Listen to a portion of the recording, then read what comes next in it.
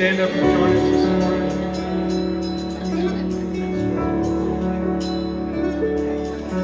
If you're joining online, welcome to Tree of Life in Pflugerville, Texas.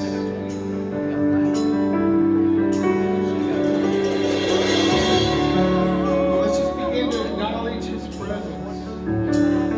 He's right here with us. Begin to acknowledge His presence. Just begin to tell Him how much you love Him. Express your thankfulness. Open up your gates this morning to receive, to release your worship.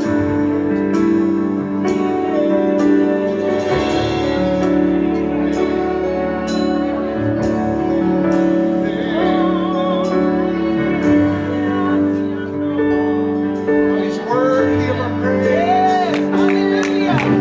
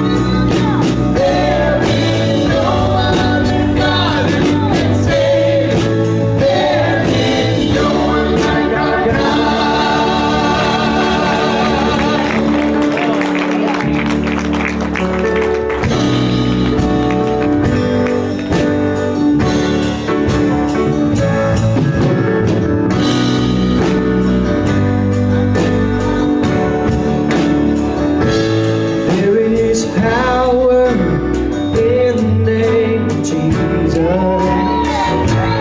There is power in the name of Jesus. There is power in the name of Jesus. Break every chain, break every chain, break every chain. There's power. There is power in the name of Jesus. There is power in the name of Jesus. There is power in the name of Jesus. To break every chain, break every chain, break every chain. Break every chain, break every chain, break every chain. All sufficient sacrifice, freely given such a price.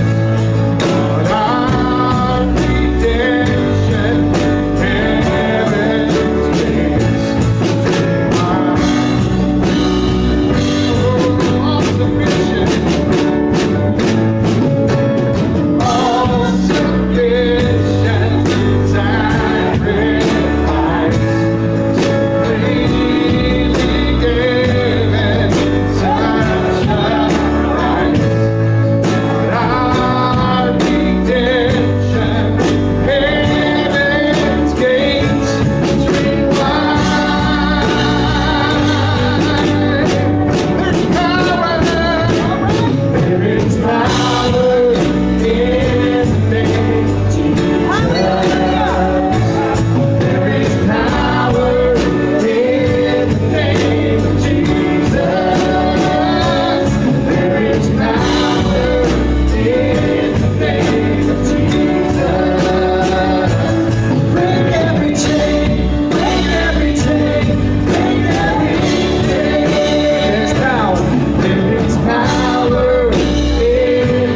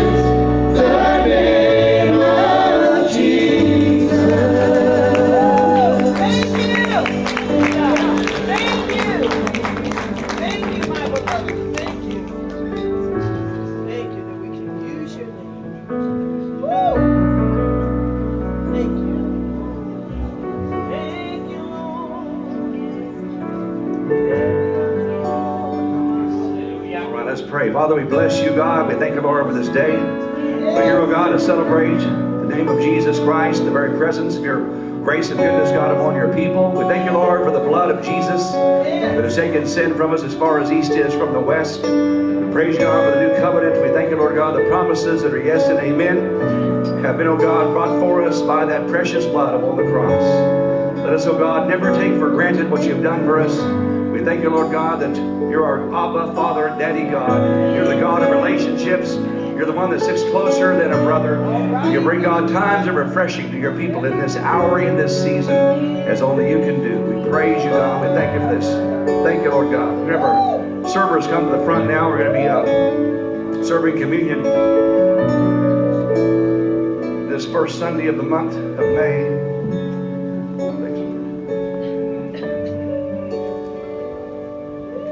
I'm going to be reading here from Luke chapter 22.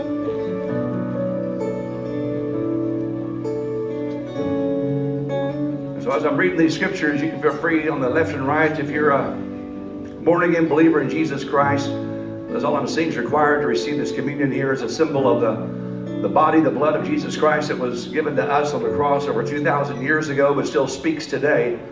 And so you can feel free to come and file up here and just take a cup, and the bread is on the bottom of the cup. There's 2 cups that are there. Just please hang on to those. We'll take this communion together in a moment. You that are watching online, I want to welcome all you folks that are watching as well. You can find something in your house there to celebrate this with us. Again, the death, burial, resurrection of Jesus. Just find something to drink and maybe some bread or a little cracker there perhaps as well. Luke chapter 22 verse 14 is right before Christ died upon the cross. It's called the Last Supper. And it says, when the hour had come, he sat down, and the 12 apostles with him. Then he said to them, with fervent desire, I have desired to eat this Passover with you before I suffer. And there's a whole message right there in itself there, but that word fervent desire, it means there was a burning inside the very bones, the very heart, the very spirit of Jesus Christ, because he prophetically knew that he's about to do something that would cause him to be in true communion with the Father for the first time. The veil would be ripped in two that separates mankind from God. And all of a sudden, man can start talking to God in a spiritual face-to-face type way, like he could not back before the veil would be ripped in two in a few hours, and a few days down the road. Then verse 17 and verse 16 says, for I say to you, I will no longer eat of this until it's fulfilled in the kingdom of God. He took the cup, he gave thanks, and said, take this, divide it among yourselves. For I say to you, I will not drink of the fruit of the vine until the kingdom of God comes. He took the bread, he gave thanks, and broke it also, gave it to them, and said, this is my body, which is given to you. Do this in remembrance of me. Likewise, he also took the cup at supper, and he said, this cup is a new covenant of my blood, which is now shed for you. Now we praise God because we know that the bread represents the body of Jesus Christ. And I've told you folks before that there's a prophetic picture there of all the curses that were broken. The piercings upon his brow, the thorns were what sprung up when man sinned back in the Garden of Eden. Every curse was broken from that day. Also the piercings upon his side by the soldier's spear represents oppressive governments. God's got power over oppressive governments. Doesn't matter if it's a Republican, Democrat, or communist running a country, God can still move by his spirit and still see a harvest being reaped and have his way. Amen. Then the piercings in his hands and his feet talk about the toil of oppressive cultures and so forth around you, the labor, the work that man would be doing by the sweat of his brow. Now God gives us grace. No matter what job God gives us, he gives us grace for that job as well. But also the smitings upon his body by the fists of the soldiers and people around him. Those bruisings are there because the iniquities have been paid for from our bloodline. Our grandparents and our parents, all those things that have passed through the blood into our soul have been broken by the precious body of Jesus Christ. And so we give thanks and praise for him for what he's done for us. Let's take this bread in our hand. Just hold this to God, up to God, and just give him thanks for the precious body of Jesus. Now, Father, we thank and praise you, God, for sending your Son, the one who knew no sin, who became sin for us, that we might become what is called the righteousness of God through Jesus Christ. We give thanks and praise that healing is the children's bread. And that by the stripes upon the back of Jesus Christ, every disease has been broken and paid for and can be healed, oh God, taken from us. We praise you and thank you for the price paid by your Son, Jesus. Let's take this bread together.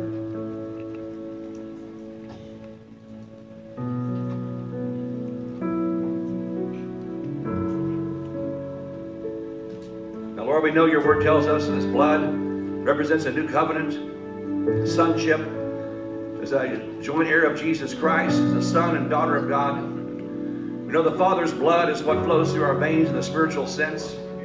We praise you, God, that our sins are gone. Well, they were like crimson, God, that we're now white as snow in the spiritual realm because of the blood of the Lamb. But also your blood has given us a victory over death and hell and the grave. That no foul work of hell can triumph over us because the blood is a weapon to be used against him, because there's power even today in the blood of Jesus Christ. And thank you, Lord God, your blood speaks from the grave that was shed over 2,000 years ago of salvation, of adoption, of covenant, of redemption, of blessing. We praise you, God. You've joined us together as joint heirs with Jesus forever and evermore by the precious blood of the Lamb. Let's take this cup together. Give thanks to him.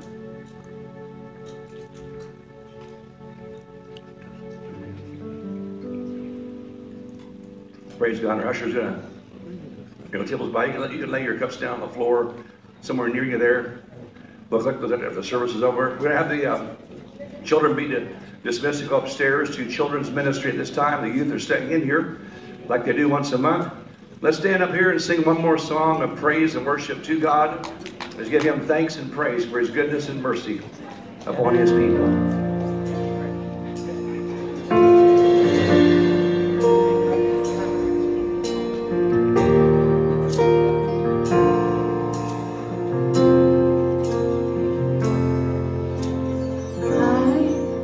Was a wretch, I remember who I was.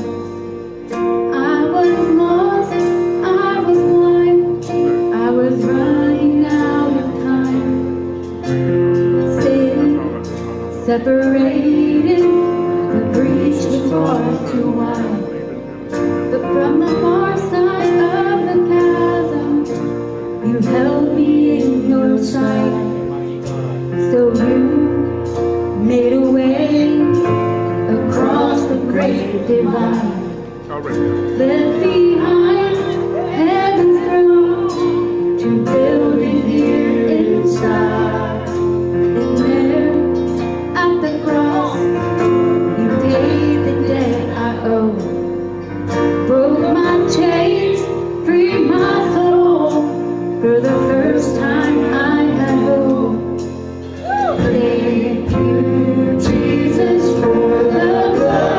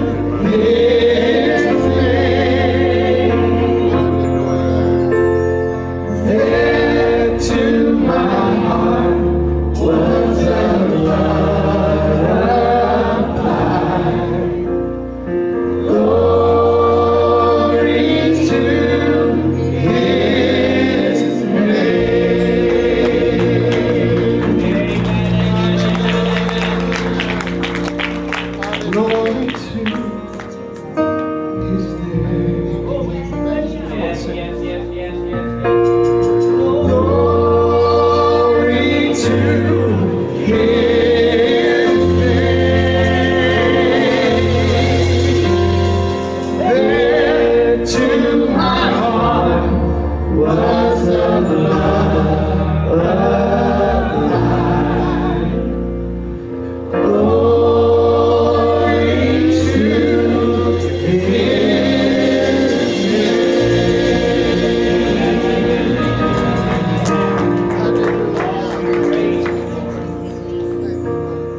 Thank you, Father. Oh, Father, we thank you for your precious blood. We thank you, Father, that your blood is what cleansed us. Father, your blood is what cleanses us, and we thank you for that. Father, we thank you that you are a chain-breaking Father, a chain-breaking God in our life because of the precious blood that was shed at Calvary. Father, I thank you that you broke us from the chains of sin and death, and that, Father, you set our feet upon the solid rock of your salvation, and we thank you for that today. We thank you that you are a faithful God towards your people. And Father, today we thank you that the chains are broken. Amen. Father, that you break the chains. If you have a chain that needs to be broken, let's ask him to do that right now. Father, break this chain, whatever it is, over my life in Jesus' name. Because of the precious blood of the Lamb, we can trust you, Father, that you will set your captives free. We thank you, Father, that you love to set us free, that you love for us to walk in your freedom, your abundance, your joy, your anointing, and we thank you for that today, Father. We thank you for the precious, precious blood of the Lamb. Yes. Father, there's no other name like the name of Jesus. Father, the name that is above every name. We thank you, Father, that you are Jesus, the life giver, that you are Jesus, the one who sets us free, that you are Jesus, the Redeemer, that you are Jesus, the Deliverer, that you are Jesus, the one who comes and sets us free today, Father. You set us free. We love you today, Father. We bless you for the precious blood in the name of Jesus. What a sacrifice, what an honor, Lord, to stand in your presence here today. Lord, as we have on the robe of righteousness because of the precious blood. And we thank you for that, Lord. Let us never forget to say thank you, Jesus. Thank you, my love. Thank you, Father. We love you today. We bless your name, Lord, and we honor you. Yes. Thank you, Holy Spirit. You dwell richly within us. Thank you, Father. We love you. We bless you. In Jesus' precious name we pray this morning. Amen. Amen and amen. Amen. God's good, isn't he? Let's praise him this morning. He's a good, good Father. You may be seated here this morning. Welcome to everybody. Out of Psalms 107. I'll share real quick this morning. I wanted to speak with you on verse 8 and 9. And it says, what does it say? It says, let them give thanks. Let them give thanks to the Lord for his unfailing love. Amen. That's what we celebrated this morning. And his wonderful deeds for men. For he satisfies the thirsty and he fills the hungry with good things. All right. God loves to fill the hungry. Have you ever been hungry? No, don't look at me and say, no, not me. I've been hungry. I've been very hungry in my life. Maybe not because I'm starving of anything, just because I'm hungry and I want something. And there's nothing that feels better than going and eating something that is good and it satisfies that hunger, right? All right. It's the same as when we walk with the Lord. When we hunger for God, he says he comes and he fills us with good things, with good deeds that is satisfying to our soul. Who needs some satisfying this morning in one of the areas or some areas of your life? I know I do. And when that is satisfied by God, that is the living water. Amen. It is the bread of life. And it is something that is everlasting. And it will last and last and last. When we eat and feel satisfied and we're full, there's nothing that, well, there's probably other things, but it is a wonderful feeling. And it's the same in the spiritual realm. When you're hungry, he fulfills his promises in our lives. You know, when God gives us promises, he promises to fulfill them. And he is faithful to fill us, to lead us, and guide us. And I just have it strong on my heart this morning that God is a chain breaker. And then we sang that song. He is a deliverer, and he wants to break things in our lives that causes us to not hunger after God. That's not a good place to be, right? He wants us to know that he is the one that wants us to be hungry. As a deer pants for the water, hungry and thirsty after God. Amen. He comes and he breaks chains in our lives. And he wants to set free and deliver. And you think, I'm not a drug addict. I don't have this. I don't have that. I'm not just talking about addiction. I'm talking about any little thing in our lives that pulls us away from God. Amen? Any little thing. God wants to break that in our lives, and he wants to set us free. Amen? And break those. So let's trust God this week. Let's ask God to search our heart. What is in my life that I need to have Jesus break? Because he wants to break chains in our lives. Amen? Because he promises, I come to set the captive free. And he is faithful to his word. And so he says he wants to come and he wants to satisfy the thirsty and fills the hungry with good things. And I know I want to be filled with the good things of God, don't you? Right. Because when you're full, you can pour out in other people's lives. And that's what it's all about, is all about bringing him glory in everything we do and everything we say and how we reach people for the glory of God. Amen? Well, it's good to see everybody here this morning. I'm glad you made it out with us. We welcome those online too. We're glad you're here and there. We thank you for being with us. If you're a first-time guest, we welcome you. We have a gift for you in the foyer. If you would like to go out there and receive that, that would be great. We also have a perforated piece of paper on our bulletin. If you want to fill that out, we'll send you a letter, and thank you for being with us here today. If you're online, you can go and click on our webpage and say get connected, and get connected that way, and we will contact you, and thank you for joining us. I have a few quick announcements that I want to share this morning. One is that right after church this morning, there's a VBS leader meeting. Our VBS is coming up this summer, and Miss Kristen needs some great volunteers and helpers. If you would like to participate in that, she would love to have you come upstairs. She has some pizza for you, and she just wants to get you connected in that area and to help her out, and she'll give you dates and times and all that kind of thing. So if you could do that right after service, she would love to have you up there for this summer VBS. We've had great VBSs at this church, and we really reach a lot of people, and so it's an awesome ministry. And I think it's only 2 days and 2 days, so it's not a whole week. It's a great time. So if you can help meet her upstairs afterwards in the kids' church, and she'd love to have you. Wednesday nights, our Bible studies are continuing. It's good. It's a John Bevere study, right? You were here. It was excellent. Come join us this Wednesday. It's not too late to jump in at any time. We will serve some snacks at 6:45, and at 7 we will start, and there's childcare for 10 and under. And then also Book Club is coming up May 16th. We're reading Prophets by Frank Peretti. You better get reading. It's good. If you want to be a part of that, the info's in the bulletin, and we would love to have you join us. All right, there's a few other things here. Make sure you take a note and look at them, and if you have any questions, just contact us, and we'll be glad to fill you in. If you want to hand out offering envelopes, that would be great. And while that's happening, Jack's going to share quickly about prayer for Israel that we're all praying for. So let him come and share how you can be involved in this prayer. Thank you.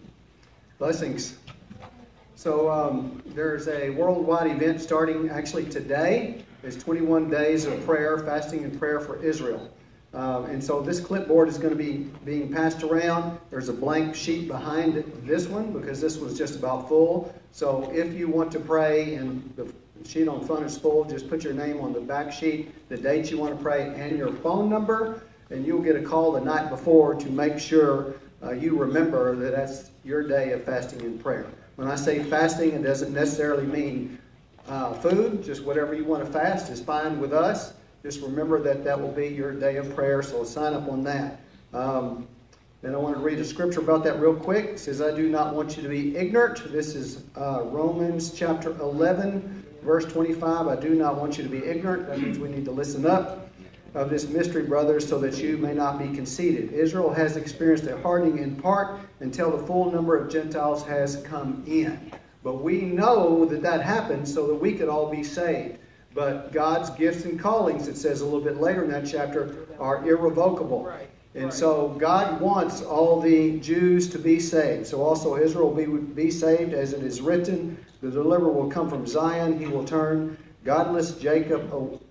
the godliness away from Jacob. And this is my covenant with them when I take away their sins. Paul, would you come forward? We have our own completed Jew here. I hope that doesn't sound politically incorrect or whatever, but I don't really care.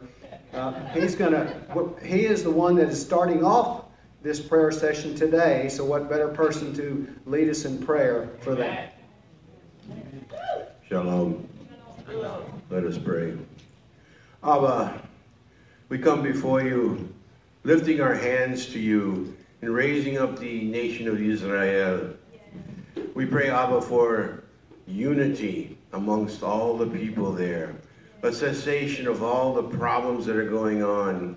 The people would stop and listen. And mostly, Lord, they will listen to you. We pray, Abba, for safety, for shalom to go throughout the whole land. We pray, Abba, for shalom to go across the borders, to stop the hate and the bloodshed that is happening. Abba, we pray for unity within the country because the enemies are coming around us. But we know, Abba, that you will protect us. We pray, Abba, mostly for unity of the Messianic community, and that their hearts would be open for the gospel as they put the gospel out, that my people would wonder what is going on. What is this New Testament? What is this Brit Hadashah? Who is this person, Yeshua? And they will realize that it is you. You, the one, the Messiah, the Mashiach that came to us. It was promised by Moshe many, many thousand years ago, Abba. We lift all this, Abba, B'Shem Yeshua HaMashiach. Amen. Amen. Hallelujah.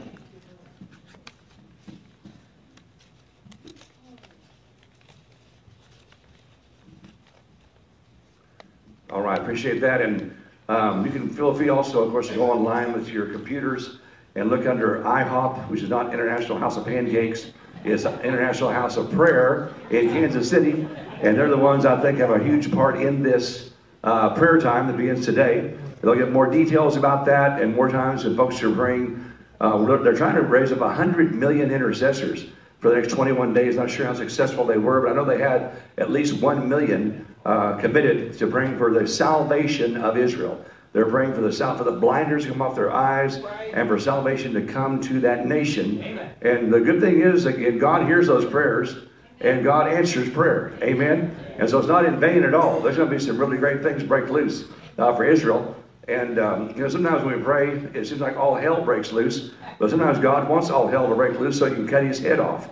How many folks know that a rattlesnake under your house can't be killed till you get him out from under your house, then you cut his head off? Okay, so sometimes God lets the devil manifest to cut his head off. And that's just how God works. So beyond that, we do have some birthdays happening. One I know about this week, or one of our worship leaders we've had here for some time is Christy. We were even here this morning in the foyer. Well, just yell at her in the foyer there. I usually pray for folks and get a scripture that God would give me. Colossians chapter 1, verses 10 through 11. It says that you may walk worthy of the Lord, fully pleasing him, being fruitful in every good work and increasing in the knowledge of God, strengthened with all might according to his glorious power, for all patience, long suffering with joy. And so I really believe you take that to heart. God is telling you again, he's going to give you a whole lot of fruit in different endeavors you're actually taking on this year, okay? So we believe God for that. It's going to be taking place more and more, and we have a blessed year ahead of you. Did I miss any birthday folks having a birthday today or this week coming up? Anybody just wave your hand at me if I missed any birthday people. As far as anniversaries go, this is the wedding anniversary number 42 for Cheryl and myself tomorrow. So praise God for that. We're looking forward to 42 more good years of marriage. Should the Lord tarry, and should all the pills work. Amen. But actually, I don't want to be here 42 more years, because that'll put me way over 100. But I do want to be here as long as God wants me here. Amen. But I appreciate God putting Cheryl and I together back at Christ for the Nations. Got married the last day of school, and it's been 42 adventurous years, and there's many more adventures still left ahead by God's grace. And also, this is the anniversary week for Ephraim and Susan Veal. Susan, she's out today, is that right? But she's out somewhere, I'm sure, with her daughter. They do a lot of volleyball and so forth. But she's one of our worship leaders, and we just tell them, God bless you, have a great anniversary as well. Anybody else having a wedding anniversary this week? Just wave at me if I missed any anniversary people. Let's have our ushers come to the front. Let's pray blessings on Christine Weaver. Gives all the prayer to herself and all the anniversary folks as well. Amen. So, Father, we do thank and praise you, God, for Christine. We bless her this day together. And we say, may it be the best year she's had on earth yet.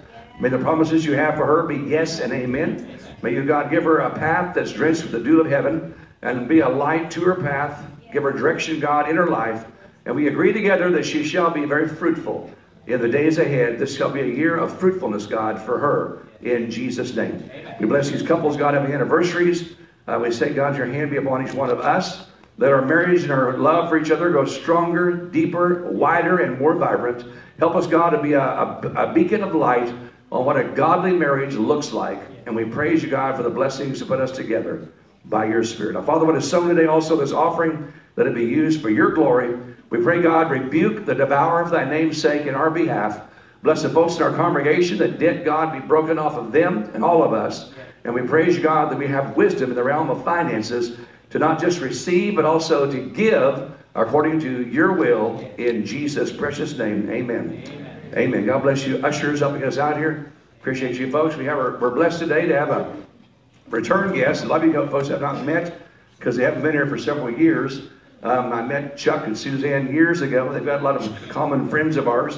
Whenever Cheryl and I went to Spain about a month ago, our good missionary friend there named Wade and Maria Weaver, this actually is his best friend. He tells me this is his best friend, Chuck Kaliszeski.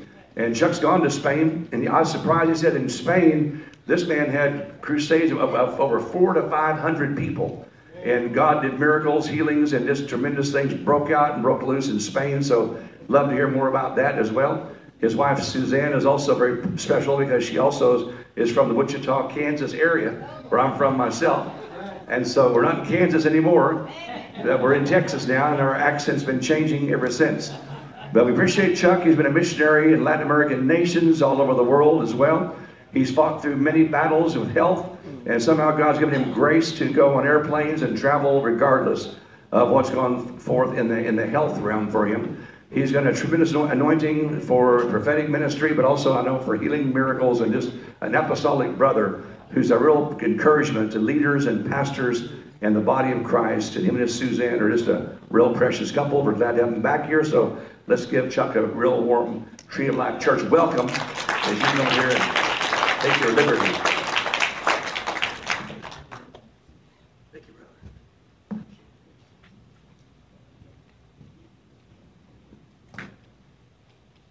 All right. Mic on? Yep. All righty.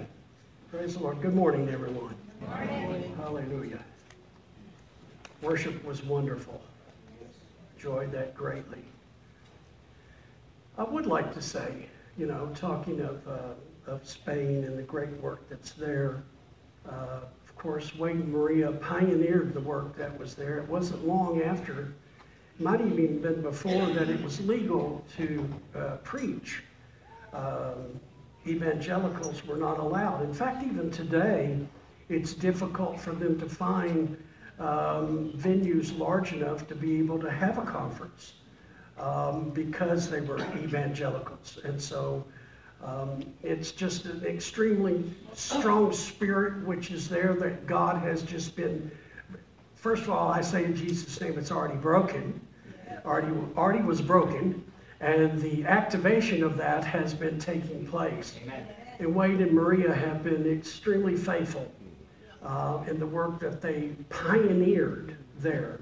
And Suzanne and I were fortunate that when they went over that we had met them in Matehuala, Mexico, where they are ministering for a couple of years out of Brother Pruitt's church.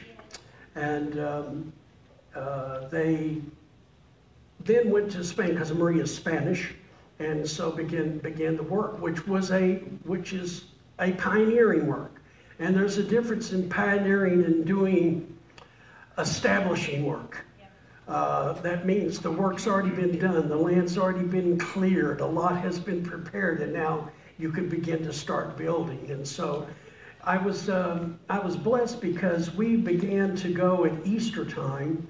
Wade would invite me at Easter time down in Sevilla, and there would be a conference there where probably a group of about 10 or 15 churches would come together, and we would have a conference on. You have to understand that Semana Santa, Holy Week, is a big deal in Spain. It is a big deal, and we're holding meetings at the same time.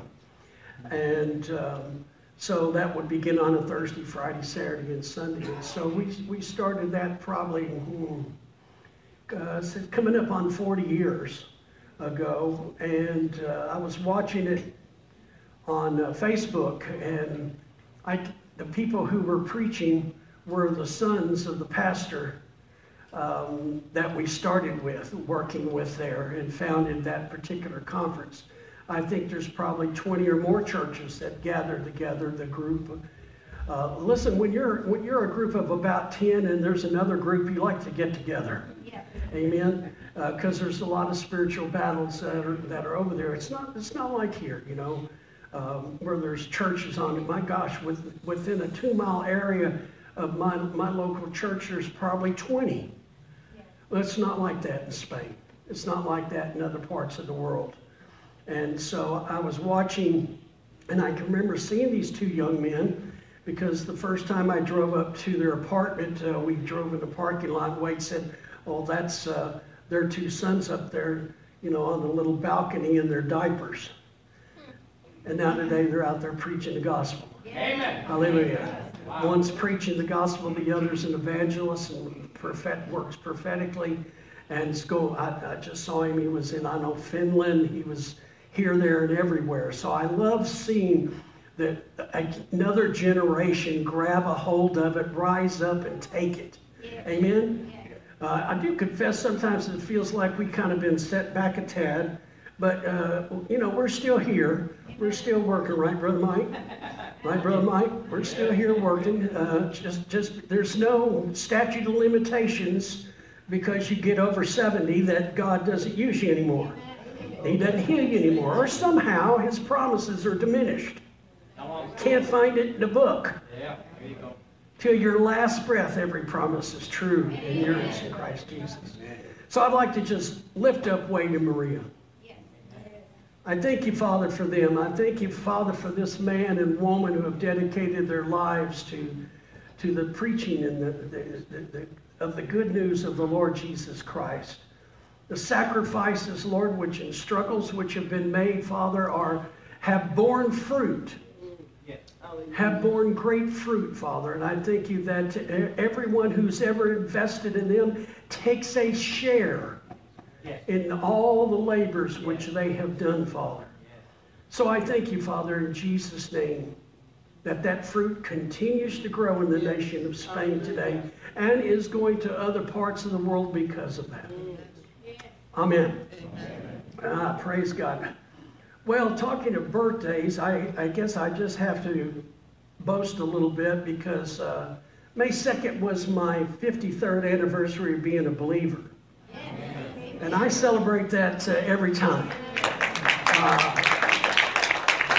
There were two young men. I was 19 years of age, and two young men, and we were out doing what young men did at that particular late 60s.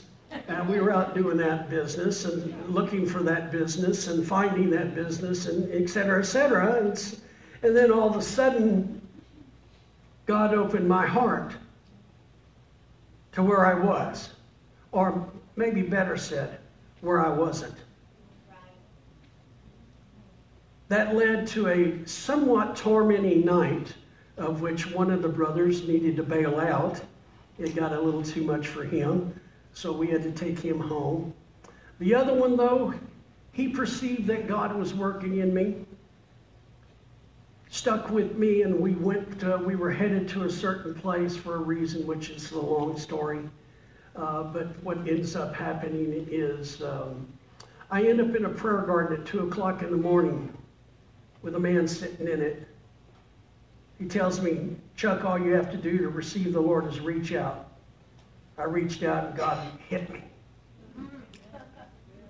When I got up, I began walking ever since. So it's 53 years. I celebrate. I've always thought birthdays should be more celebrated with the parents and the child. That's really their connection.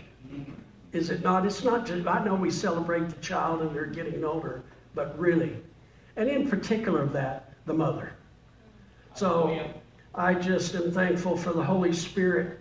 I found out, I went to church that morning. I tried to go at 6, found out they weren't open, which was disappointing to me because in all the movies, I mean, the churches are open 24 hours. So I was a tad disappointed at this one.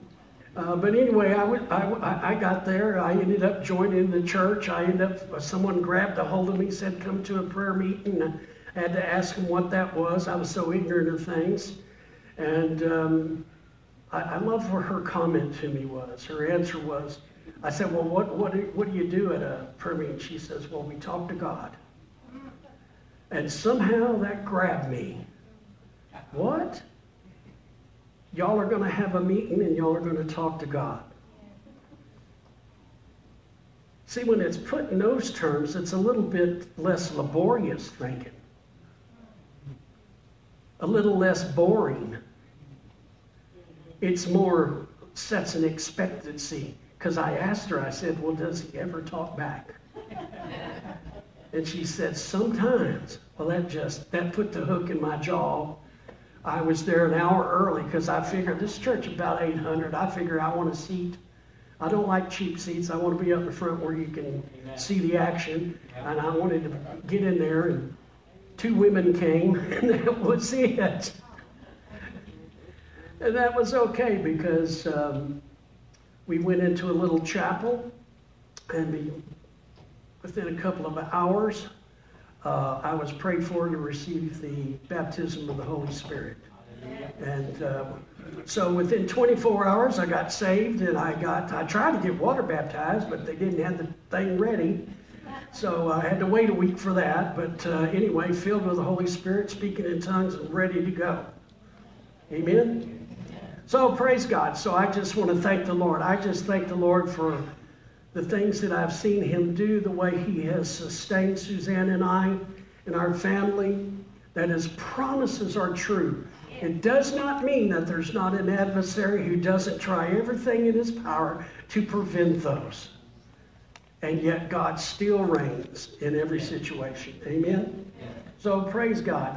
I just wanted to share that. I love Wade and Maria, and thankful y'all were able to go and be with them. They don't have a lot of visitors, so I know that encouraged them a lot.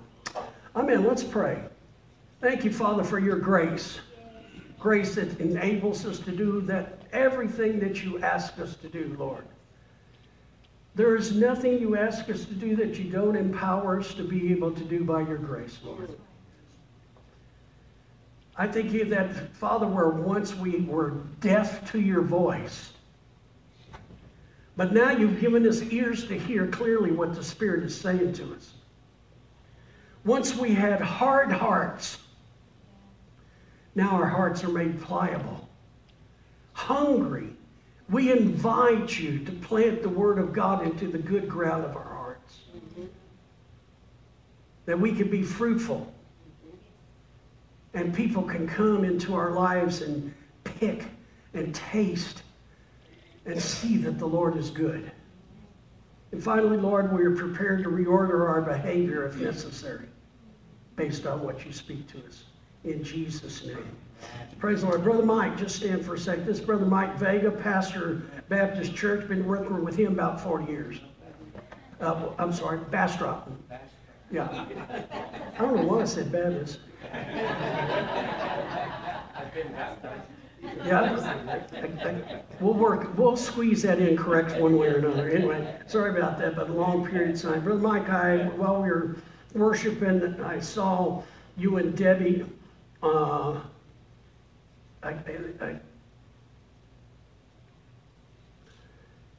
You were on a vessel that God had chartered. It's a chartered vessel. It's not a purchased vessel.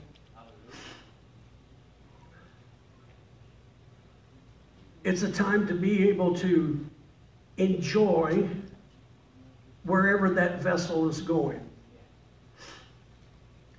To see some things you've not seen. To experience some things you've not experienced.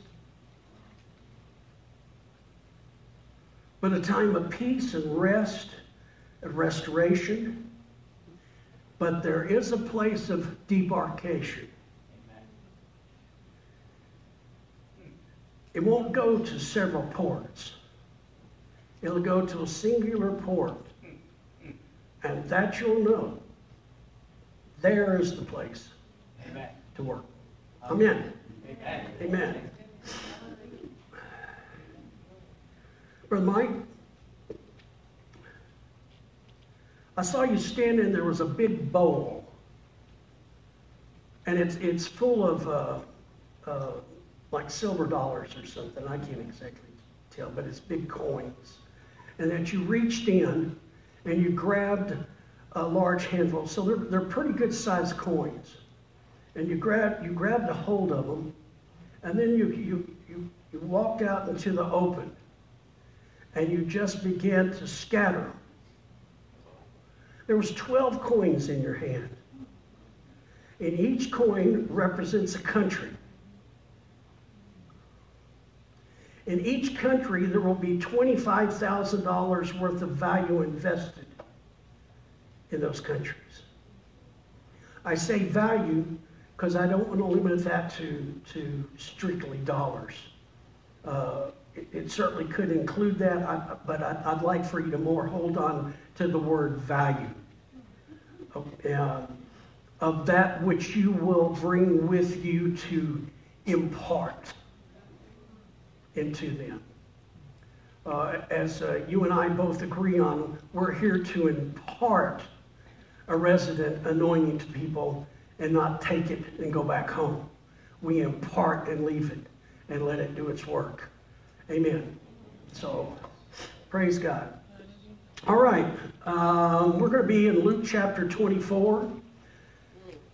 I pray you had a wonderful resurrection day. I'm sure you did here. Great celebration time. All over the planet, they're celebrating He is risen. Hallelujah. As much as the enemy has attempted to try and discredit that testimony, the validity of what took place, he's tried to destroy. And yet, millions upon millions and millions and millions of people believe that He is risen. Right. And that's the difference in a lot of other either religions or spiritual people or spiritual movements. There have been others who were prophets, others who worked miracles, others who claimed to be messiahs. All throughout history, there has been those. Some who have even were wonderful teachers, and people even today live by some of their words. Some were even martyred for the cause of what they stood for. But none did the Father raise from the dead. Yeah. None. Amen. That's what makes our God, the King of Kings and Lord of Lords, is the power of the Father to raise his Son from that tomb. And so we've just come off the celebration of that, but also in Scripture. We're just now coming off that. Jesus, of course, is raised from the dead. We could see earlier in chapter 24 that the women have gone up to the tomb to take spices and things, and they found the stone rolled away. And they went in, there was nothing there. They were perplexed about it. And, 2 men stood by them in the shining garments, and they were afraid and bestowed their... people are often a little afraid when angelic beings appear. And I think there's a reason for that. Because I think they hang around God. I think they hang around in his presence. I think they shine or a reflection of what's generated out of our God. And so when they come down here, they're going to be different. They can be disguised as regular folk. That's another interesting thing about that. Right. They could do that. Yeah. And so they tell him that he's not here. Why are you here? Then they come down, and so they tell the disciples, he said, he's not here, but is risen. I like that term. Is risen. Still risen. And as you and I know, that I think it's May 18th. Is that right, my love? That May 18th is the Ascension Day. And so that's, I like celebrating Ascension Day. Amen. Amen? Amen. And I like what's going to happen on the 28th of this month, which is the celebration of the advent of the third part of the Godhead, the Holy Spirit, who's doing the work in us today, who's the representative of God today. And Jesus is seated beside his Father. The offering has been given and accepted. Hallelujah. Praise God. So I like, we try to do a big celebration. I like Advent Day, Christmas. We celebrate that. We do, of course, Resurrection Day, but we do equally a celebration of the Holy Spirit. Yes. Amen? Yes. Because, Yes. what do you tell them? Don't believe, don't do anything Okay. until you've received power. My. Because that's what you're going to need to do it. And they were changed from then on. Here we have a group of individuals who had given for 3 years everything they had. You can imagine that you're at your work of whatever you do, and Jesus coming up to you and saying, "Follow me." And they got up out of the boat and followed him right then. There's not any going home and checking, packing a lunch, getting a pocket full of money, telling the folks. They got up and walked with him. See, there's something extremely powerful when God calls an individual. Yes. Come on. When he says, "Follow me," there is something that grabs you. And you're prepared then. I didn't know what was ahead when God called me. All I knew was he called me. I was just asking God, I want to do something. I want to do something in some kind of work for you. I don't know what that is, cleaning toilets, whatever it is. Something to show you that I love you and appreciation for what you've done for me. Come on. Yeah. Yeah. Wasn't long after that I heard that. Follow me. It is a powerful impartation of a word of God to an individual that changes the course of their life forever. Now for me it was interesting because the Lord said, kind of follow me. I've called you to be a prophet to the nations. And I said, well, thank you, but I don't know what that means. Been to Mexico, ate a few tacos. Prophet. I don't even know what that means. Don't even know what that means. And I've been spending 53 years learning about it. Hallelujah. The thing that was interesting to me was, people would, you know, there's a bunch of us who got saved in the charismatic movement, right? A bunch of us young folks. And everybody wanted to do something for God. So periodically, we'd all get together, and sometimes with some of our elders in the churches, you know, and well, what do you think God's called you to do? And I say, well, prophet to the nations. And I get the strangest looks. I would get this, who in the heck do you think you are? Yeah. I was so naive. I just didn't know anything. I wasn't raised in the church. Everything that I knew about Jesus was basically off of movies. And what I learned in school, public school. Remember that? We prayed in public school. Come on. Yes. We pledged in public school. Say that. All right. Yeah. So the disciples, I could see how they've spent all this time invested. They were so excited. The miracles that they've seen, the words they heard. Think about those fireside chats. Think about being pulled aside and Jesus talking. Even if he rebuked you. I don't understand why we're afraid of a rebuke or correction. I don't know why. It is for our betterment. Right. I guess because it usually hurts. It hurts some area that needed to be pointed out to so that God could take care of that. And these guys got a few things God's going to point out to them. So you can understand, you know, when I read the Bible, I kind of put myself there as, well, maybe the 13th disciple. I wouldn't say the 13th apostle.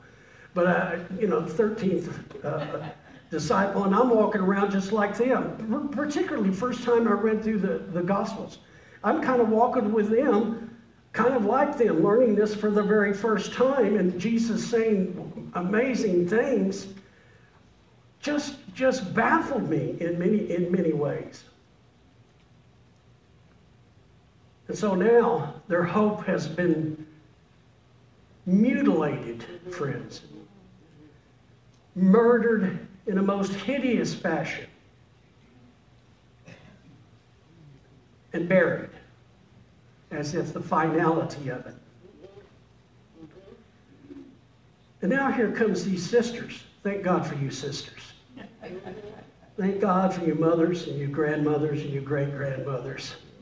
I mean, I hear testimonies. All through my life, I've heard testimonies of how, oh, I was doing this and doing that, but my grandmother prayed for me and I got saved. I rebelled out of church. I sat there. I hated church, blah, blah, blah, blah, blah. Next thing you know, they're up standing preaching the gospel. Because somebody prayed. I'm not sure there's a more powerful access over somebody's life of that of someone in your family. Because you already have that natural connection. And you're believing God for that spiritual connection to be done. So thank you, sisters. So the sisters come. Hey, we went to the tomb, looked there, nothing's happening. These two guys told us he's gone. He's risen. They said he's risen. And then the guys, of course, oh, well, you know how them sisters are. You know, they're always getting together and praying and coming up with something. Yeah. Well, thank God for this. We come to now down to 13.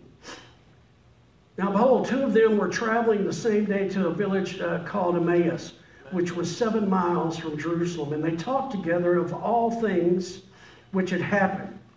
So these two disciples are walking, you know. They've all split up. They're now hiding and collected, cloistered in some house of some kind because of fear of the Jews, fear of what they did to the master, they could also do to them. Yeah. They struck the shepherd, they'll strike the sheep. And so they're huddled up. They're confused. Their hope has been drained from them. Right. And here's these two brothers going to Jerusalem, right? And they talked together all these things which had happened, so it was while they conversed and reasoned that Jesus himself drew near and went with them. All right. But their eyes were restrained. I think the King James says holden. They couldn't recognize him. And their eyes were restrained, so they did not know it was him. That tells me something. That tells me that God might be in my presence and I can't tell it. Preach. Now you preach it. Come on. And he said to them, what kind of conversation is this that you have with one another as you're walking? And you're sad. Then the one whose name was Clopas answered and said to them, are you the only stranger in Jerusalem, and you have not known the things which have happened there in these days? So everybody knew it. Everybody knew what was taking place. And he said to them, what things? And they said, I love this particular scripture. I love this particular scripture. The things concerning Jesus of Nazareth, who was a prophet, mighty in deed and word before God and all the people. Just the truth of the matter, you know, if you want to be something before people, you better be something before God first. Amen. Amen.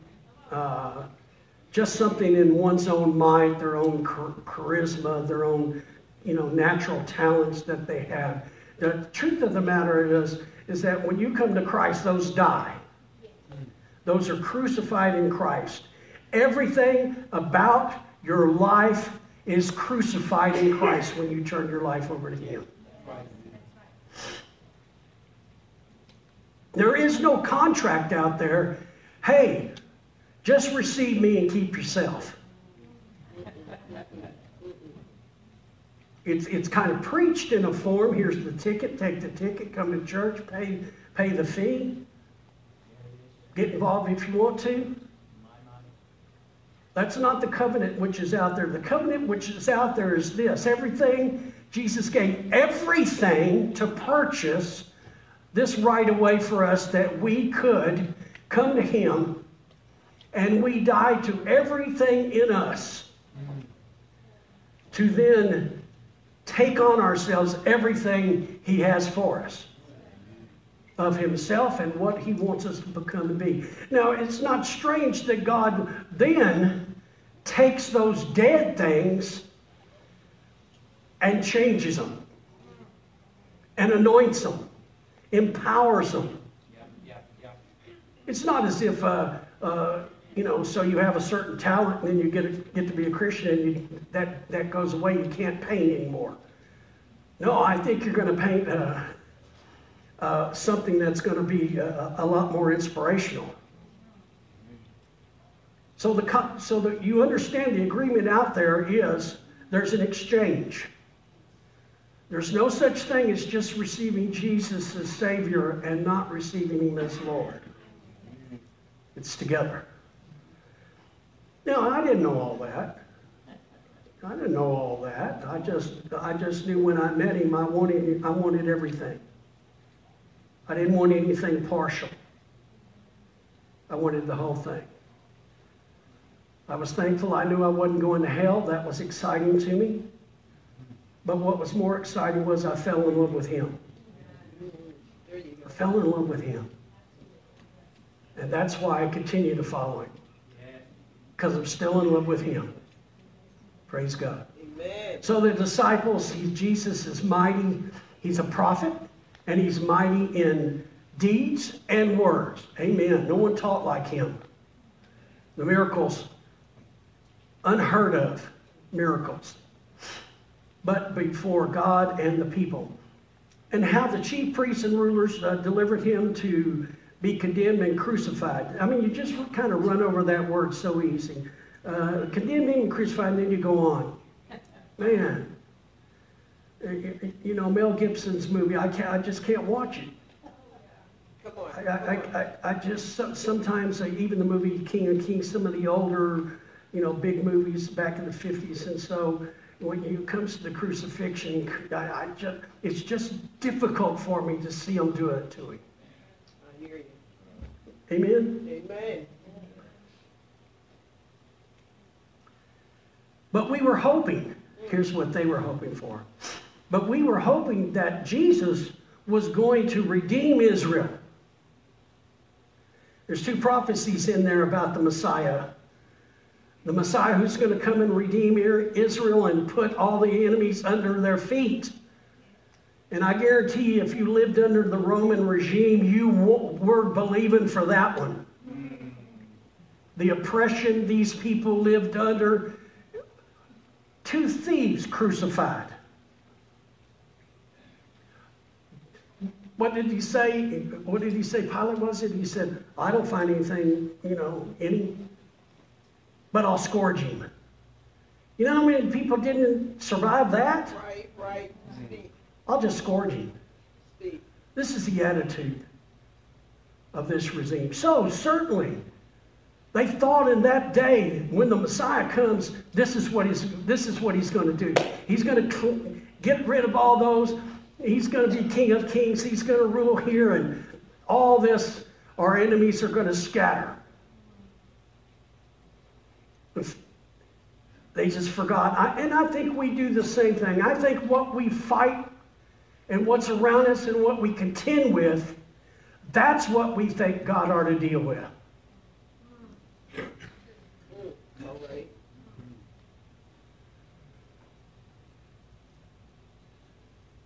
And sometimes God's not that concerned about that.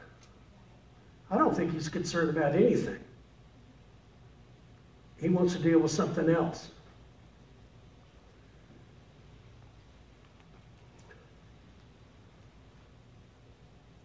So no, he didn't come as the King of Kings and Lord of Lords to rule and reign. He came to submit, yield of his life, be tormented, humiliated. Come on. Our God was humiliated, stripped, Speak. beat, torn asunder, but even before he got to the cross. Right. So you can see why the disciples, their hope had drained from them. But there's a second one. There's a second promise, and that was him coming as the lamb to be slain for a bigger deal than just Israel. Israel is inclusive of that. It also now extended to the Gentiles. You got to understand something. We Gentiles were without hope. Right. We had no access to the promises of God. We're excluded from the commonwealth of Israel. We're outside and you can't get in. Except by now, the blood of Jesus Christ. Hallelujah. Hallelujah. We were hoping that he would do that. Okay, yes. And certain women in our company who arrived at the tomb early astonished us when they did not find his body. They came saying that, they saw a vision of angels. It said he was alive. And some of those who were went with us to the tomb and found just as the women said, but him he did not see. And then he kind of rebukes them. Oh, foolish ones. How and slow of heart to believe in all of the prophets, what all the prophets have spoken, not just what you select out of it to meet whatever situation you're going through. Oh my. Come on. But the whole gospel, which includes what you're going through and much more. I believe there is so much that the hand of God keeps away from you and I. I'm with that. Yeah. There's a principle that if we will walk with him, there is a principle of avoidance, that you will not have experiences that others do because they ventured out of that covering and ended up getting trapped in some situation. What we may have is attacks of the enemy, strong attacks of the enemy, unfair attacks of the enemy. Some of the dirtiest things I've seen the enemy do, you just go, I can't believe it. And yet God's with us in all those situations too. You know that. Absolutely. If you've walked with God any period of time, you faced oppression, you faced the enemy lying to you, you faced your old man trying to come up out of the grave. Let me live some. I know you're saved and all that, but just let me come out and we'll play together just at nighttime. The wife goes to sleep and come on out and we'll play. And then I'll go back. Have mercy. Have mercy. And then long after that, he's got control. People are in bondage, and that's why we sing songs about deliverance and songs about breaking chains. Amen. Those chains aren't just the original chains, which thanks God about that, but any chains or bracelets. A bracelet can turn into a chain. Oh, look how nice it looks. How sparkling it is on my hand. Only to find out that it's a chain. God breaks all those. All of those. All of those. We just keep walking with the Lord and loving the Lord. He's going to keep guiding us and empowering us by the Holy Spirit. And we're going to end up at the place He wants us to end up. I could look at 53 years and see the evidence of it. I've got men of God, like Jack Adams and Mike. I can look back in their lives, and we've got the evidence to lay out before you. Amen. And that's not because one's a prophet, or one's an apostle, or one's a pastor, teacher, evangelist. It's because we're the children of God, just like you. Would you have access to that for your family? So no, I was a little surprised. I was a little surprised after a couple of days that, I finally kind of landed back to earth. And I had an evil thought. And it perplexed me. I just hadn't had any teaching. I didn't know any of the Word of God. I thought that would never happen again.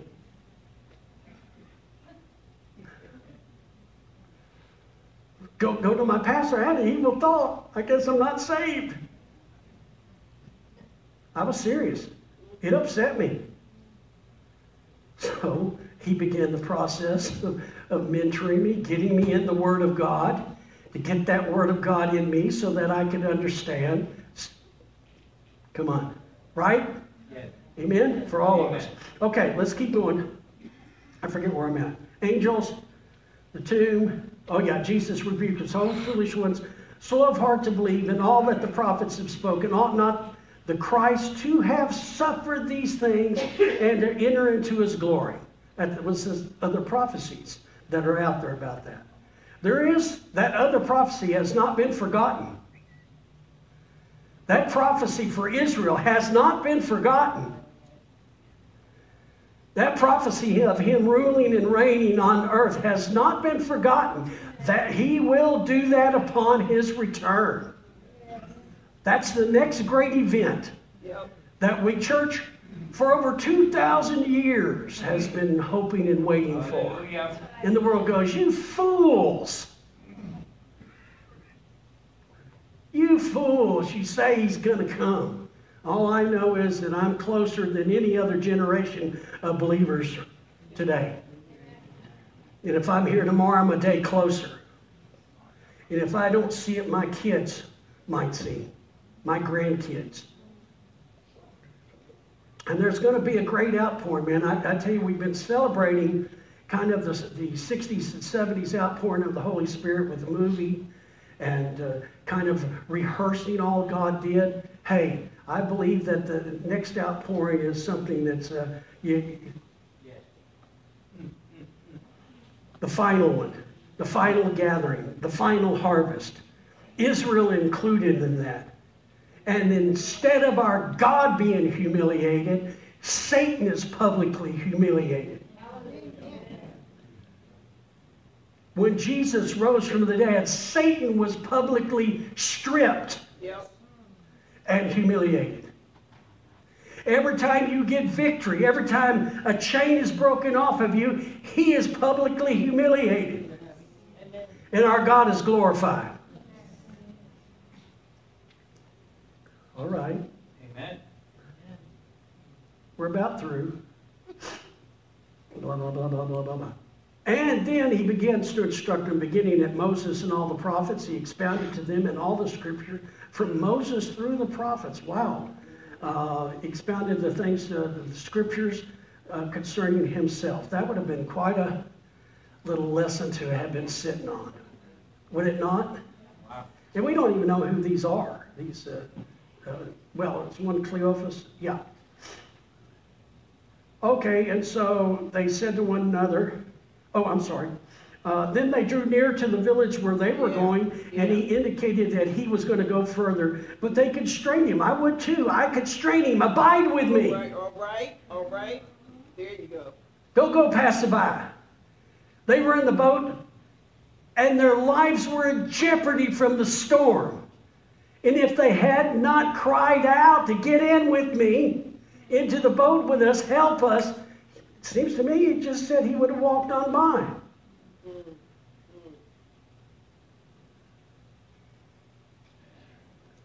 That simple scripture says you have not because you ask not. How simple is that? You know, I was surprised as a young Christian when I would ask the first time and nothing happened, and there's silence. You know, I seek and I find nothing. I knock on the door, my knuckles hurt. And so I thought to myself, well, what's the deal? Once again, I go to my pastor and I start asking, hey, what's the deal? He knew what the deal was. He took me to the scriptures and they know what the deal is. And I found out that you keep knocking, keep seeking, keep asking until it does open, till it is answered. You never give up. Amen. You never give up on your child being saved. Come on. You never give up on a family member. You never give up on a healing that you need in your body. You never give up on it. We've got a brother, 70 years of age, was just healed of dyslexia.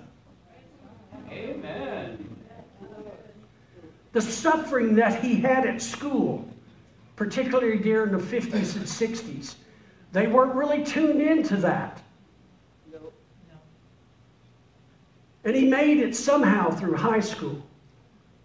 And he learned to adapt and do this, that, and another. He ended up running every computer at Texas Commerce Bank, which was the biggest building that's in Houston. I went to have dinner with him. Ran floors of computers with that. Wow.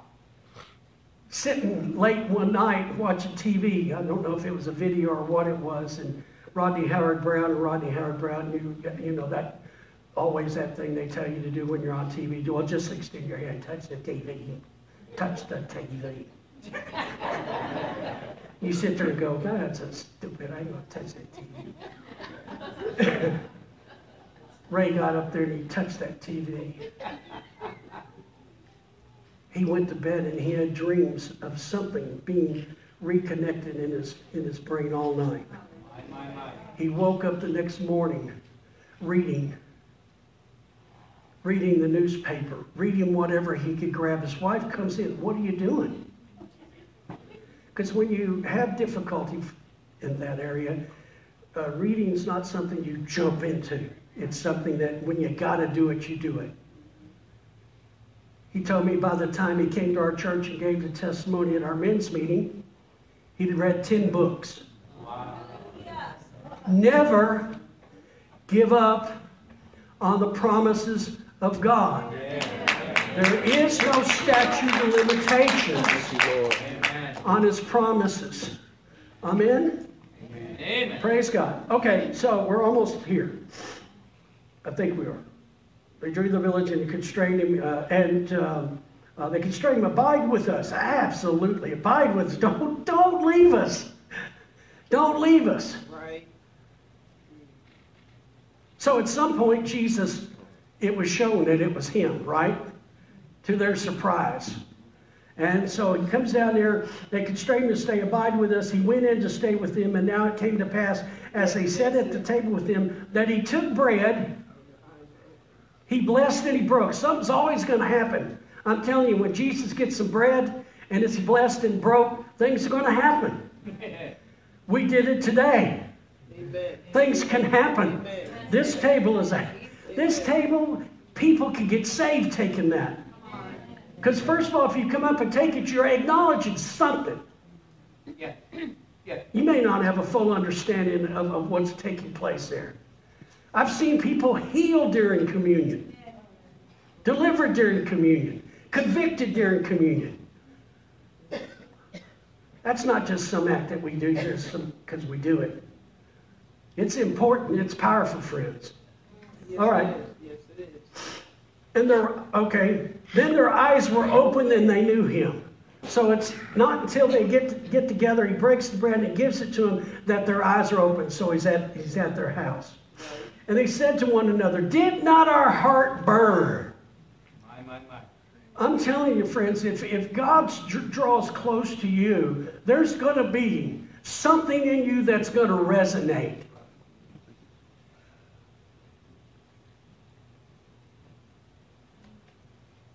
The same thing can happen when we come into the presence of evil. Something in you will resonate. Right. That's true. When we come into the presence of someone who has a need, something will resonate and draw us to an individual. If we will yield to that portion of the Holy Spirit in us, I think we would see. I think we'd see tremendous things take place. Because this isn't confined to apostles, prophets, evangelists, pastors, teachers. This is a gift to the body. You are God's ambassador at your job, wherever you are, in your community, no matter where you go, at the restaurant, you are there and can be used by God. Yes. Absolutely. Did not our heart burn while he talked with us on the road, while he opened the scriptures? So they rose up that very hour and returned to Jerusalem and found the 11 and told them there, the Lord is risen. Amen? I want just one final verse. I think it's in John, the last verse of John. Sorry, guys, I didn't get you that. It's John chapter 21, which kind of follows this same pattern here at the end.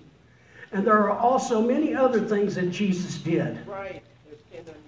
Which if they were written one by one, I suppose that even the world itself could not contain the books that would be written. Amen. Right.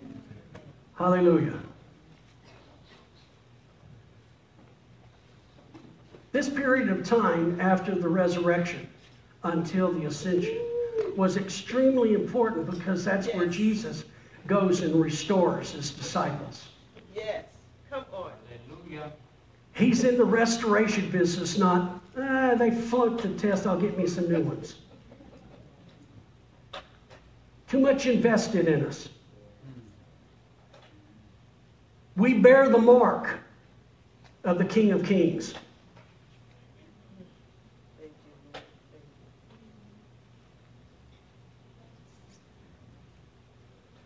I do like in there also the scriptures, because it talks about he sat and he ate. Isn't that interesting? The resurrected body, and he eats a couple times during that time. Maybe we're still going to do that, I suppose. I understood there's a feast supposed to happen, a banquet, so praise God. I don't know what. There's just a lot of things that he's left out. Right. That's so exciting to me. I always kind of hear people try and put, when they talk about heaven, the good things that they think about earth and try and chunk them up there. And I have to hope that heaven is greater. Amen. than any of the best that's down here. Come on. Yep. In fact, there's going to be a new earth necessary. And a new heaven. I don't know what that means. There's just so much waiting for us, friends.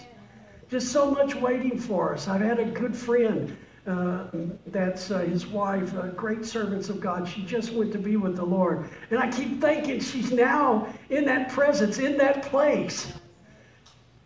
That place of reward, that place of no longer wondering. Everything's clear. So he spent a great amount of time, this is the point in the whole message today, he spent a great amount of time in restoring his disciples. They were fearful. He had to do something about that. They were afraid. Their hope was lost. They were scared. So he had to do something. He came to some of them personally, right? Yes. He came to these two guys. We see that he goes and, he then goes and talks to the disciples and says, even says, receive the Holy Spirit. He breathes on them. Thomas wasn't in that group. No. So sometimes when God moves, you hear, my God moved last night and I wasn't there. Don't think you're left out. Just get to where God's at. Thomas comes in when Jesus is there. Puts his hands in there. He's fixed. He's good. Now Peter. Peter. Come on. Yes. So strong in himself. I get, when Jesus said, I am he, and it says the cohort, there was a cohort of soldiers. A cohort of soldiers could be around 600. It's 10% of a legion to come and get one man. Right. And yet when he said that, they all fell backwards. Come on. That's the word. Not only that, one guy got resurrected from the dead. He's standing there in his burial clothes. What the heck? And he gets in the group and runs off, right? Think of the things that are happening. There's no telling what can happen. Right. If we just let God be God and we be his people. If you come to church sitting back with no expectancy, something's up with that. So he dealt with Peter, and Peter, praise the Lord, was restored. God's in the restoration business. He's in the chain breaking business. I don't care what bracelet you might have, something you've dealt with all your Christian life, that can be broken today. Not only can be broken today, I say to you, it's been broken, and we can command it just to fall off. You can command it. You can command it. You let it get put on there, you command it to be taken off. He's in the restoration business. He's in the business of bringing us forward in the kingdom, not allowing us to digress toward the world. Because we've got a job to do as the end-time believers. Yes. Every one of us are special. We're in the last days, and we have a job to do. Amen? Father, I pray today that where they need any form of restoration,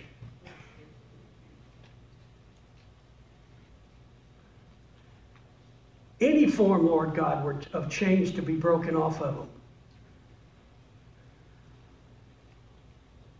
Habits.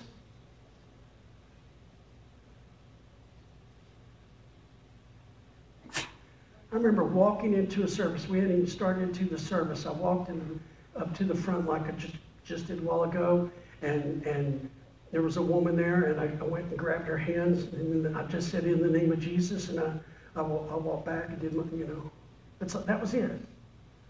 That was it. That's all he had me do, grab her hand, say in the name of Jesus, and walk off.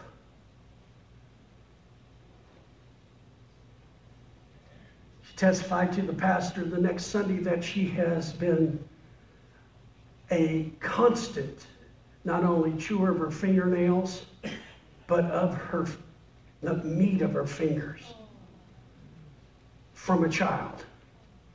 And she was delivered of that. Wow. Just like that. Just like that.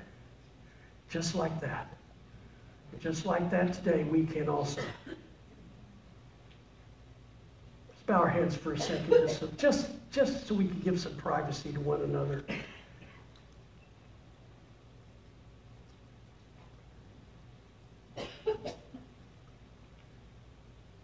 Here's something I believe is a good principle while you're just kind of resting there for a minute. I believe, sometimes God asks us to do something publicly, and it's sometimes hard for us to do, but when we do it, there's a public, God does something publicly right then for you.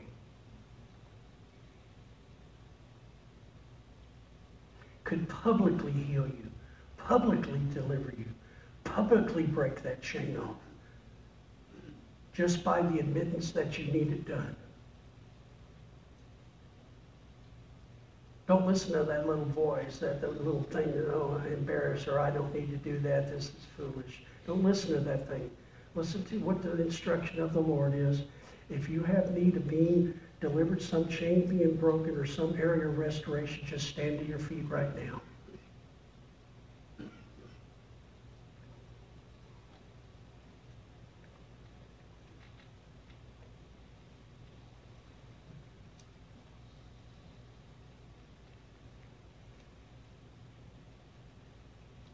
Praise the Lord. We'll just keep waiting for the Holy Spirit to move on people.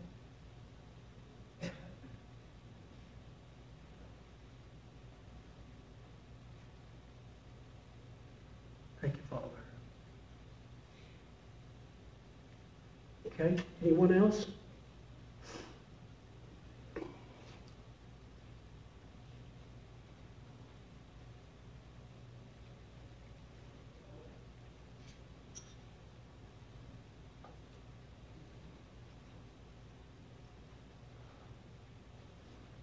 All right. Anyone else? I'm going to pray. Amen. Back, Susan. I saw you sitting, and I can't tell if you were a needle pointing something or if you were weaving. I can't. Maybe it's even both. Maybe it's even both. And I saw you working at that, enjoying that greatly, making something. It's at the place where it's not quite defined, but there's been a lot of work and effort gone to it. It's not yet complete, but it's complete enough. And here's the instruction of the Lord. If you'll stand back from it several paces and look at it, it will come into clarity for you. Amen. Thank you, Father. Hallelujah. All right, Father, we come before you, your children. We're not embarrassed of anything. We answer the call that you gave today, Lord, and I thank you that all these, Lord God, are between you and your children. They lift them up. They cry, Lord God, out for the restoration or the deliverance, Lord, the breaking of whatever chains there may be, Father. It doesn't even have to be demonstrative. We don't have to fall on the ground. Father, in the name of Jesus, I thank you that in his name you are set free, you are healed, you are delivered in the mighty name of Jesus. We thank you, Father. Nah. I just heard a little deal of doubt that popped through somebody's mind. I rebuke an unbelieving spirit in Jesus' name. Rebuke. It's almost like a fly just flying around your head. I'm going to walk. Get away. Get away. Clarity for you of what the hand of God's extending to you today. Thank you, my God. Let's lift our hands together.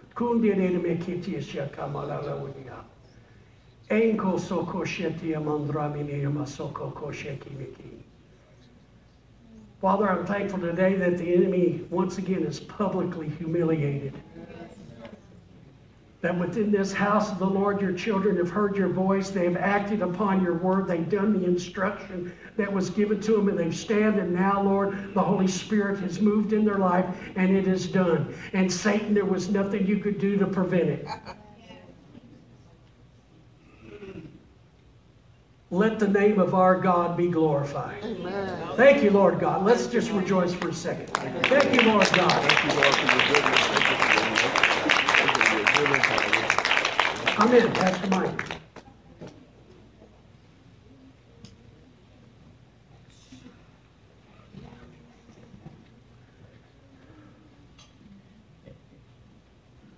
All right, thank you, Lord. Praise God. God's breaking some bracelets, bondages, some things off your life. Just receive that and just thank Him for that as well. We want to receive a love offering here for our special guest. This guy's been traveling all over the world. He's at Ministry Beyond, just what he does himself. If you're going to write out a check today for this offering, again, make it out to Tree of Life Church, and then we'll take and make sure all that comes in here goes to his ministry, which is called Jesus Our Ministries. And those that are here that are going to be going upstairs, got the offering, make sure that you tell Kristen to get the check made out to Jesus Our Ministries, okay? So praise God. I hope you guys have received some things here. You know, sometimes whenever you're hearing a portion of scripture like this from the book of Luke chapter 24, it's something that you need to hear that's going to stir some things up inside your own heart and your own life there. That's for now and for the future. And so don't just think this is someone pulling out some scriptures there, just going to give them to you. It's a timely word for such a time as this, and it's going to bear forth fruit that's going to remain in your life. You just say, Lord, I received that word. I thank you for that word. And I encourage you guys to go back and read it yourself this week or even today. I think it was Luke 24, like 13 through 35. And you'll receive some even new things from that. You'll just do that because what God is saying today to this body. Amen? Praise God. The Bible says the footsteps of the righteous are ordered by the Lord. These folks are here on time and with the timely word, and it's for you, and it's for not just today or at this second, today here in this morning, but it's beyond this as well. It's going to accomplish what God wants. So God bless you guys for being generous. Let's take and be generous today in this offering. And I appreciate you guys being here today also for a few extra minutes. I know God's done some good things. We're going to have Brother Kaliszeski here, his wife, at the front. If you guys need prayer from our prayer partners over here at the front as well. And you can feel free to come to the front after the service here and get prayed for whatever needs may be in your life there for healing, finances, whatever things may be there, relational wise, whatever. And we're going to believe God for some breakthroughs for you guys also, even beyond this part of the service. So Father, we do praise you and thank you, God, for Chuck. We thank you, Lord, for Suzanne. We say, God, they are blessed to follow your will. They have strength, oh God, in their body, their lives, their soul, their hearts, oh God. We thank you, Lord, for open doors, open heavens to them. We praise you, God, for divine connections, even, Lord, in this season, Lord, of their life, new connections, new ministries, Father God, new opportunities. And we praise you, God, that you are the one that brings forth lasting fruit in their lives, both now and the days ahead. We bless their family, the grandchildren, God, the children, the church body that they minister to as well. We praise you, God, that you use them as a blessing to them in great and mighty ways in Jesus' name. We praise you, God, that you're going before us. May it be a week, oh God, full of your glory in Jesus' name. Well, God bless you. All can stand up here, and have our prayer partners go ahead and come to the front too as well. You guys are officially dismissed to get prayed for or to lead here. Remember, next Sunday is Mother's Day. Don't forget your mothers. Try to get them something before Mother's Day hits. There'll be some special things given out to mothers here next Sunday as well. It'll be a blessing to have you guys come back here with your mothers, your grandmothers for that service. And may God bless this week. And also, there's what else? Oh, there's a VBS meeting upstairs. Is it right here in the sanctuary? It was upstairs. Upstairs is the VBS meeting. So come to that if you can help out with Vacation Bible School. It won't last a long time. But there's actually lunch and food provided for you for that. We'll see some of you guys back here Wednesday with this teaching on the awe of God by John Bevere. You folks that are praying for Israel, they're going to call you. Take that seriously. Pray for Israel. We're believing God for great breakthroughs. God bless you, folks. We'll see you guys here back here in a few days. And we appreciate your walk in your life with God. God's doing good things. Thank you, Lord.